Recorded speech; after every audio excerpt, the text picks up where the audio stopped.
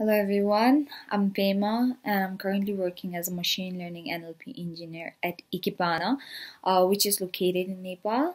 And I completed my BCA in the year 2014 from Baldwin Women's Methodist College.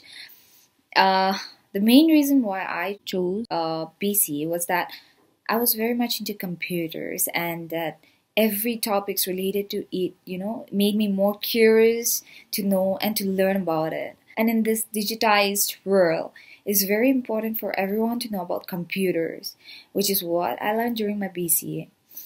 Honestly, initially when I joined BCA, I had no idea about programming, but with the help of, the helping and caring teachers at Baldwin's, made me reach where I am today. And some might think that the subjects are very vague, but honestly, each and every subjects, leads you to a particular career path. Like web development subjects will lead you to front end or like web developer. And if you're into Java, so Java subject will help you to become a software developer and so on. So that way, all the subjects are very important. And if you know a subject properly and you know how to code, you can join a company directly after your college.